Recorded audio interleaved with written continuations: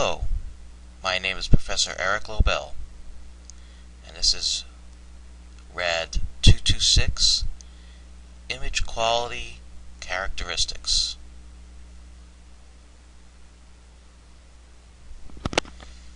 In today's lecture, we will go over the following. Radiographic density. We'll talk a little bit about what the definition is of that, go into some examples, and then see what other parameters or influencing factors there are that will govern and change our density. To the same extent, we will talk about radiographic contrast. We'll define contrast, look at some examples, and then see which factors or parameters, when adjusted, either more or less, will change our radiographic contrast. Following, we will look at radiographic detail. Radiographic detail will be defined, examples will be given, and again, influencing factors will be analyzed. Finally, radiographic distortion. We'll take a look at its definition, its examples, and some influencing factors. Please note, the majority of this lecture will be based on screen film environment, unless otherwise noted. What this means is the majority of the lecture is based on the use of a conventional or traditional cassette with an actual piece of radiographic film in it. There will be times where I diverge just a bit and try to give you a little bit of what these objectives would be like in a digital environment. Let's continue. Radiographic density. Radiographic density is defined as the amount of blackening present on an area of the radiograph, or on the radiograph as a whole. Basically, radiographic density is how dark the image is.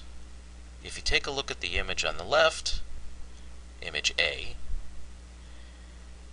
it's much lighter than image B to the right.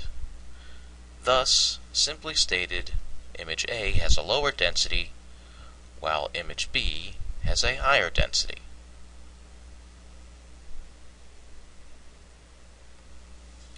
Again, if you take a look at these lateral skull x-rays, I think most of you would agree that the image on the left is light, the image on the right is very dark, and some might say that the image in the middle is optimal. However, density, as well as contrast, distortion, and detail, are all subject to the opinion of the radiologist.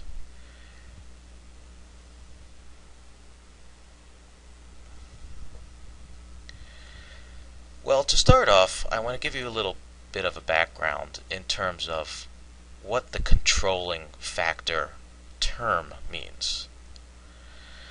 When you say primary factor or controlling factor, we're talking about one major parameter, things that we've learned about in the past, such as kV, MA, time, that can be adjusted to actually affect our radiographic image.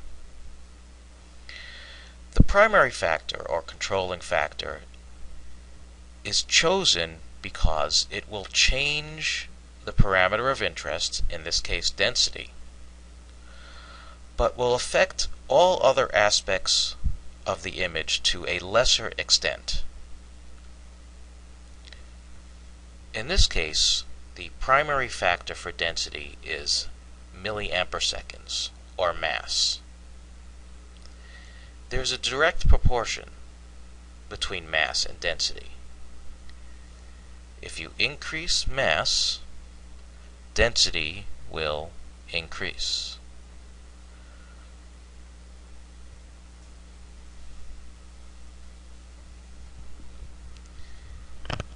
A primary factor is what should be chosen whenever possible. There are other ways to affect density, and we'll be going over these shortly. I'll give you one such example. If you reduce your SID, your source to image distance, this in turn will create more photons not dying or dissolving in the air, and thus hitting the image receptor. More photons hitting the image receptor would certainly increase the density. But this is not the parameter of choice. You don't want to adjust the density of your image by manipulating how far away the tube is. It doesn't make any sense. It's not easy to figure out. Whereas mass, as we've learned before, you double the mass, you double the density. You half the mass, you half the density. It's mathematically very easy to figure out how to make changes to density when utilizing mass.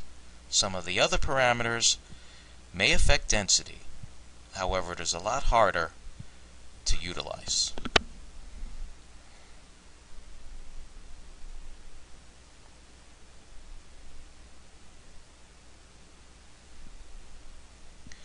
I'd like to talk about now many of the factors that can affect density.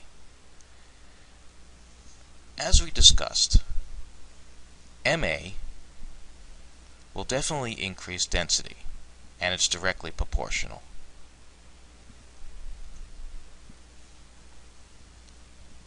Time certainly will increase density,